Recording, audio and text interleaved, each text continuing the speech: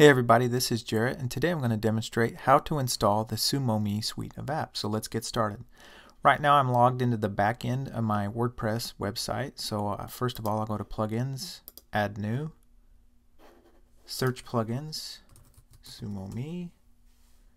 Here's the SumoMe plugin. I'll install that now. Activate plugin.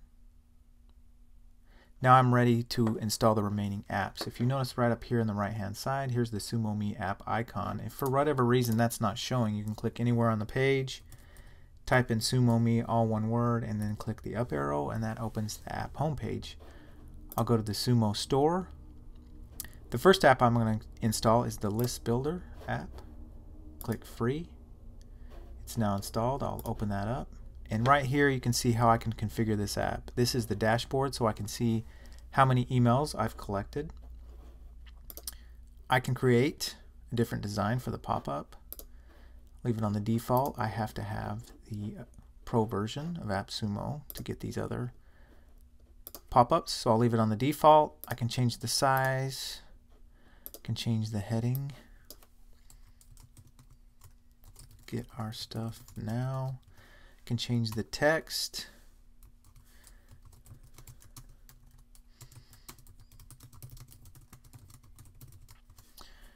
Can change the fonts to whatever I want. Do that cabin sketch. Sign up. The email placeholder, I'll leave that at johnnybgood.com, and then a success heading, success text after they sign up, and then the success button, continue. Save that. I can add different fields if I want to collect a first name here, first name or their whole name, first name, last name, company, whatever. I can do that. I can delete any fields I don't want. Behavior.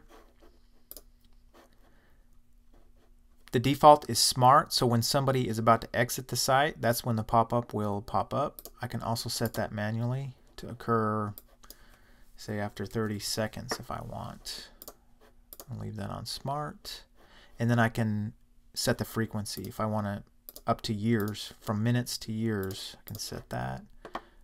After they subscribed, I can have them redirect to another URL in case I want them to download something right away or even read another blog post. I'm going to save that.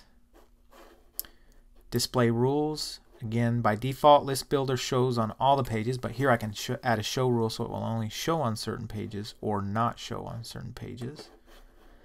I can do A/B testing. Services, where I hook up my different email service provider. Advanced, I can actually make a custom pop-up form right with HTML, and then I can do more advanced pixel tracking. So I save all this, X out here, go back to the Sumo store. I'm going to install the welcome mat next. Click on free. It's now installed. I can open that, configure that. Same thing as List Builder. I can look at how many emails I've collected, change the design, that's the default. Add different fields. Behavior. This means it will always show when anybody lands anywhere on my website, or it will show after so many minutes, up to years, and then I can toggle if they've already subscribed, they don't need to see the ad anymore. And then a redirect URL. And again, I can add show rules or don't show rules depending on if I want it to show on certain pages or not show on certain pages. A/B testing, email service provider. Advanced, again, I can edit the template, have my own complete custom layout, and then tracking pixels. I'm going to save all that. Click X here, and then go back to the Sumo store. Going to install heat maps. Install that. Open that. Right now I have an active campaign going on. I can stop that. Here's how you start a new campaign, and then I can view my campaigns in here.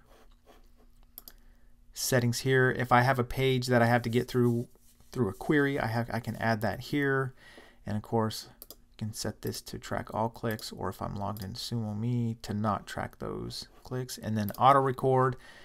If I upgrade to Heat Maps Pro, then it automatically records. If I install it, I don't have to set this. It automatically restores. So I'm going to save that. X out here. Go back to the Sumo store. And then the last app I'm going to install is the Share app. Install that. Open. Same general idea here. This is a summary. This is the last 7 days for me. On 17 all-time clicks. Settings. Here's where you can add all your services. As you can see, there's plenty of services to add. All you have to do is drag over here.